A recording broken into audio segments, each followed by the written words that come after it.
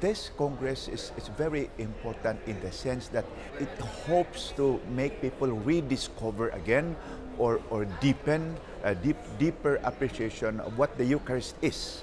This event in the life of the church, which we do every Sunday and in fact every day, because it is the presence of the Lord, the risen Lord, in the life of the church and in the life of each and every one. We are invited by the Lord to be with Him in the Holy Eucharist, and therefore we receive Him. We have His presence in us. He wants to be in our hearts, in our lives.